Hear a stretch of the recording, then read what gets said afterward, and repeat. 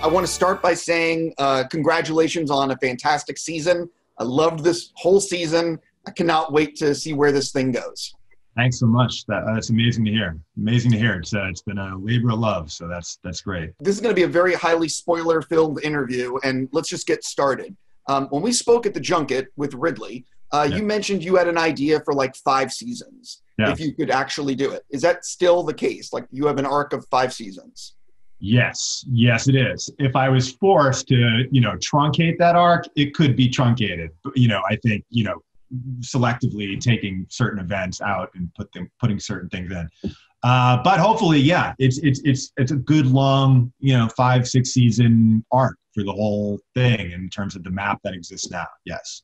Right. So do you, as it stands right now, do you know how the series ends? Yes, I do. Okay. I am so curious. Jumping into, I'm going to read you some questions that I normally don't do because I actually prepped for this interview. Yes. And so if you see me looking down, it's because I have questions. So let's start. The first thing is after the season 1 finale, you introduce Mother's Baby, which is not at all what people are expecting. I am curious if the baby is a smaller version of the creature we see in episode 1 of the fossil of that snake. It is that breed of snake with some differences. It's a hybrid version of that. Yes, there is definitely a connection there. It's definitely DNA is in common, but there is a little bit of a difference because this one comes from mother, so it has, some attributes that some of the snakes that originally existed on the planet do not. You mentioned I don't think it's not the finale. It's one of the last episodes of the season. There, you mentioned that basically the humans got blueprints for essentially Mother and just built without really knowing what was this final function. How much is that a hint towards things to come? It's a big hint for sure. And there's definitely, I think, we lay out in season 1, sort of this kind of mystery in terms of where did this technology come from? The Mithraic, discovered it, encrypted in their scriptures were these blueprints, essentially, these designs for, various technologies, which they proceeded to build and then use to almost won this war. I mean, they basically did win the war, but they also forced the end of the world in the process. So that we do know. We do know that there is some, and we also know that there seems to be a connection between some of that technology and what we have found so far on Kepler 22b. I'm curious, why does everyone go to the planet that everyone is going to? Is that from the scriptures? Is that? Yeah. I think in the scriptures there, in addition to all these technological blueprints, there is, actual, coordinates for this planet as well. And it also happens to be, I think, that plus the idea that, throughout their own, space exploration, satellites and this and that, they know that this is the only place to go where you can survive without the aid of technology. All the other possibilities apparently have been crossed off the list by this time. In the future seasons, do you plan on showing more on what happened to Earth and sort of what built to where we are? Yeah, absolutely. There'll be more flashbacks and perhaps, some present day Earth peaks as well. See what might be going on there after, after everything is over, because there are still necromancers on Earth. They were left behind, most of them. The Mithraic obviously didn't want to bring any with them. They were done with them. It didn't trust them. So they left them on Earth, except for the one they found waiting for them on 22B. So there is that. That's a good hint.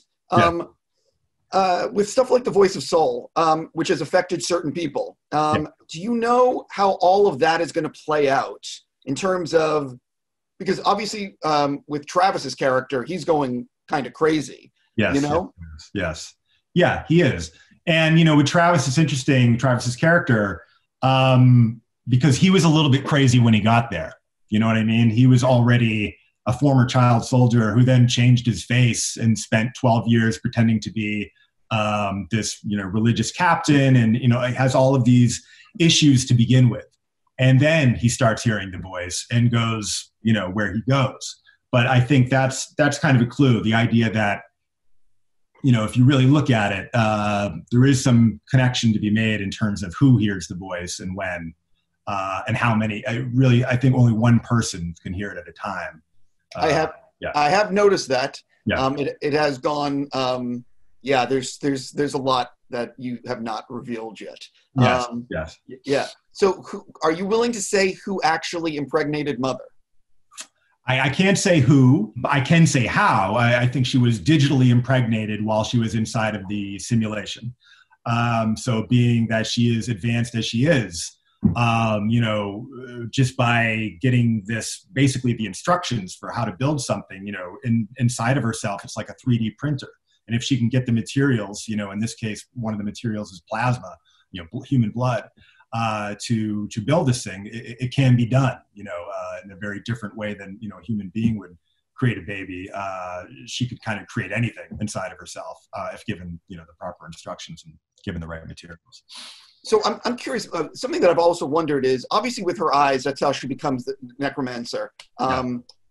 What is it about, have you sort of thought about the technology with the eyes and how this all works? Because without the eyes, she can be killed in a millisecond. Yeah, she's vulnerable without the eyes. The eyes are sort of like the plutonium, in the bomb. It's like she has all of the circuitry. You need all of that stuff. If you just have the eyes, it's just kind of like you have some plutonium in your hands. But they are essential. It's kind of like, or if you have some, hardware and you need like a dongle to make it work, sort of thing. It's that kind of idea. So she has a lot of stuff, built into her body, but it can't be, utilized and activated without the eyes. I would imagine when you guys were writing season 1, when you're figuring it all out, there had to have been maybe possibly some changes, things you thought you were going to do that maybe for budget or for time or whatever reason you couldn't pull off. Can you share any of that? I'm trying to think. I think there were some things that, I think in addition to Mother's other abilities, and you see a little bit of it in the pilot, she is able to kind of make people see things that aren't there, when she makes Campion see her as his dead sibling. So there were a few more moments where she was making people see things that weren't there, that were very expensive. That didn't get them.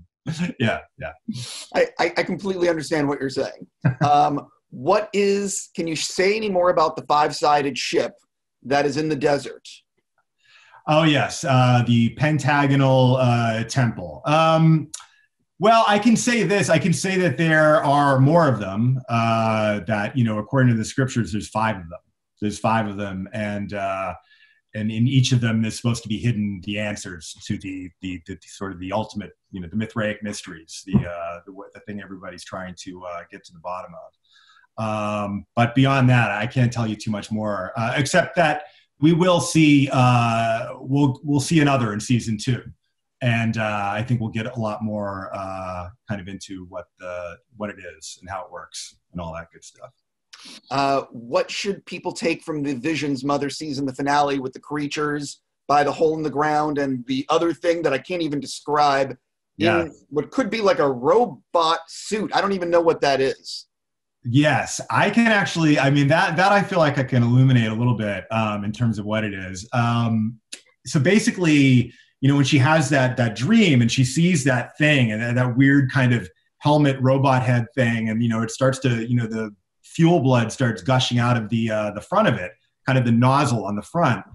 What that is, there is actually an android inside of that. It's sort of like a birthing prison sort of thing. So their body's inside the pentagonal bottom half. The top piece is a helmet that goes over the android. And the android then births a serpent out the nozzle. So that's essentially what that is. That's kind of what she's seeing, this kind of foreshadowing of what's about to happen to her, but she can't quite put it together, but until the very last moment when it's too late. In the finale, you have the cave that Paul goes into. You see Mother and Father's ship. You see other things on the wall that are almost moving. Can you go into more detail about that? Not too much, except the idea that obviously there was this is not a virgin planet, as we're coming to discover. There was a civilization here. And here we're seeing imagery that does suggest on some level that something that we know to have happened 13 years ago, here we see depicted on a cave that was, a drawing that was made several 100,000 years ago. And how can that be? So I think that's sort of the question is kind of presented there, but I can't answer it. But I mean, that's what it is. Is it? I don't think you're going to answer me, but I'm just going to ask: have there been other races that have responded to the message that obviously we got on planet Earth, that have arrived on this planet prior to humans? I would say this is more of a human-centric story in that sense. Yes, I would say. So I would say no. Okay. I'm just going to go out on a limb and just answer that one. Yeah. Got it. I've been very curious for the entire season why Campion has not been affected by the radioactive food. Yeah. How much of a story point is that going to be as the series continues? A fairly significant one. Yeah, I think it definitely has a lot to do with his destiny on this planet and the role he's going to play in the future. But I can't, and I will say, it definitely, it's not so concealed in terms of the why of it all. You know what I mean? I think it is something we could potentially figure out on some level. But yeah, it will get, we definitely deal with it down the line, and it pays off in a significant way. Got it. How is Marcus? How is our future seasons with Marcus, with the way he is mentally right now? How is that sort of going to play out in season 2? What can you tease? Well, I think he's definitely, he's gone as crazy as one can go. So the question is where do you go from there, and kind of what's the next step? He's kind of been broken down to nothing. He was this man who was he grew up on Earth as a child soldier. He was completely powerless, and he got to this planet. Suddenly he was hearing a voice and everyone was worshiping him, and he lost his mind, essentially. And in the process, though, he's kind of been broken down into this, into his most, essential elements, as it were. So I think in season 2, we're going to see a sort of a rebirth, as it were, sort of a new, he's going to kind of redefine himself in season 2. Everyone throughout the season sees visions. They see things, some of the kids that have previously died. What can you say about these visions that everyone has been seeing? Obviously, I think that they're all significant. I think there's obviously, something on this planet that, if you're tuned into a certain wavelength, you are able to see things that might be coming. But beyond that, I can't say too much about it. I think those sorts of things are kind of what they are. Of course. No, I get it. I'm just trying to drill and see what I can actually... I love it. Yeah, so what's up actually with the planet? Paul tells his mom they have to stay on this side to give birth to the baby. Yes. And he says it was Sol that is like, you got to do it on this side. Yes. Anything you want to say about that? Well, I would say, very much like Earth, every region of this planet is very different, so though we know what there is, a lot of what there is to know about the region we spent season 1 in, the rest of the planet is, quite mysterious in terms of all that. So, I think, and also too, I think you have to I think one could also imagine that other things in terms of the hallucinations, the voice, so on and so forth, when you move to another part of the planet, those things are going to shift as well. That, we're dealing with things that, that seem supernatural, and maybe they are, but I think everything also has a technological aspect to it that you could apply here in a sort of really calculated way. Got it. What can you actually say about the history of the planet that maybe hasn't been revealed in the season? And especially the creatures that are devolving? Yes. Well, I think, the one thing we've learned, or one of the things we've learned, are these creatures used to be human beings. And one might even imagine, for all we know, that maybe human beings evolved here first. We don't know. So there is definitely a strong connection with this place and, in humanity, as we've come to understand it. But, the idea here, too, is that for some reason, something has caused these human beings to, kind of turn around and start going the other direction, devolving, but the question is why, why would that happen? What purpose would that serve? Or what could, what is that? We don't know, but we do know that that's exactly what it was. This planet was populated by human beings, and for some reason, they've all devolved into these more animalistic versions of ourselves, these kind of, walking around on all fours, very animalistic, completely devoid of all of the things that, today we, herald as making humans humans. Are mother and father going to be upset they didn't kill the baby when they had the chance? Well, I won't answer that, but I would say it definitely seems like that was, given the last shot of the finale there, it does seem like that one would regret that. Yeah, that they missed an opportunity to at least try and destroy it while it was small, because it's no longer that for sure. So yeah, I imagine there's a lot of regret there. Well, of course, we don't know if mother and father even, what becomes of them after they're shot out of the hole there on the other side of the planet. But sure, I'm gonna go out there on a ledge. Due to their performances as actors, they will survive into season 2. Yeah, I think it's probably from a TV standpoint, I think that's a pretty safe. I am willing to wager they will be around. How did they all survive going through the middle of the planet? Well, again, it's like you can look at the supernatural possibilities, and then you can look at, are there, other things that could be at play here that would make that possible, because we're saying, okay, this is a planet, and what do we know about planets? And we're applying all of that to this planet, but this planet is very, very far away from this one and may have attributes that our planet does not, despite the fact that, it's a Goldilocks planet, and, on the surface, it does seem to have a lot in common with Earth. But that's on the outside. Like I've said, this planet is kind of like a haunted house, and it's got a whole ton of secrets, a whole lot that goes along with it that, the people who just moved in aren't really aware of yet. So I think that would speak to the, what happens here, this idea that they have passed through, shot out the other side. But again, I would say that this is not like Earth in the sense that, taking a trip through the middle of it is patently impossible. Got it. Well, now I just sort of figured out how you can connect different groups in season 2 if you can travel through the middle. Well, it is. Well, yeah, they managed to do it. Yes. So I think it's not. I wouldn't recommend it as just taking a jaunt back and forth. It might not survive, but yes, sure. It can be done. You also had a huge spaceship show up at the end too, so. Everything is possible. What can you say about the tropical side?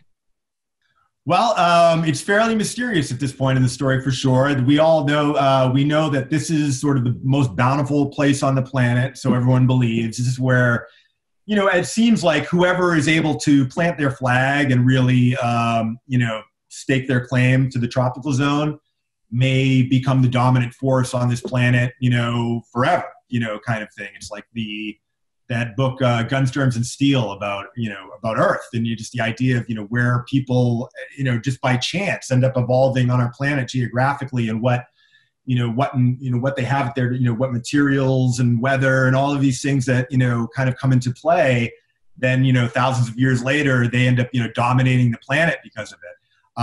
And, these folks coming to Kepler know that quite well. So they're trying to, stake their claim to the tropical zone. Though, of course, the tropical zone also has this other weird attribute, which is the electromagnetic field that prevents anyone from landing directly in the tropical zone, which also plays into your earlier question, I think, about, different sides of the planet and the voice and things like that, and how these things might interact with each other.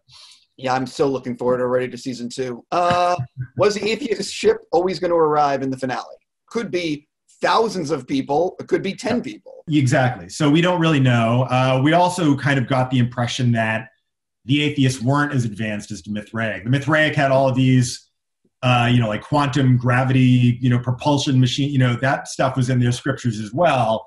One thing I will say about season 2 is that this ship was actually built by the Mithraic. It was hijacked while it was under construction on Earth. So the people aboard the ship are in fact atheists. But again, in terms of the technology, it's more Mithraic stuff. Got it. The snake creature is pretty large as it exits the ship. Yeah. How much larger can it get? I won't answer that, though. I would say it's pretty darn large right now, but I'll leave that one open. I'm a huge fan of Godzilla, but I also like to keep things manageable, so we'll see. Got it. Well, jumping into season 2 for a second, when did you know you were getting the pickup versus when they officially announced it? A little bit earlier.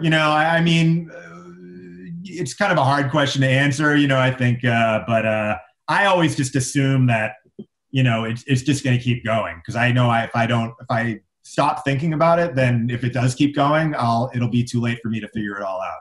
So I just have to keep assuming it's going to keep going until someone tells me to stop. So that's all I can do. So I guess my thing is, so where are you in the writing process of season 2?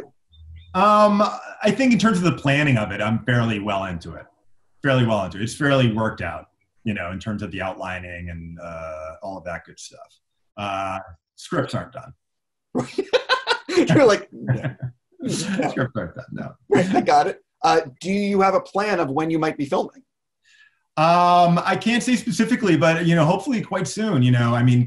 We'll see how things go, with the virus and just best practices and all that good stuff. But hopefully soon. I think that's our intent to get going as soon as we can. Well, I was going to say, what's interesting about your show is that it's not a show that requires hundreds of extras, right. And you have a small cast in terms of trying to pull this off. Does that make it easier to shoot in the COVID times? I guess we'll know when we get there, but one would assume so. Yeah, obviously.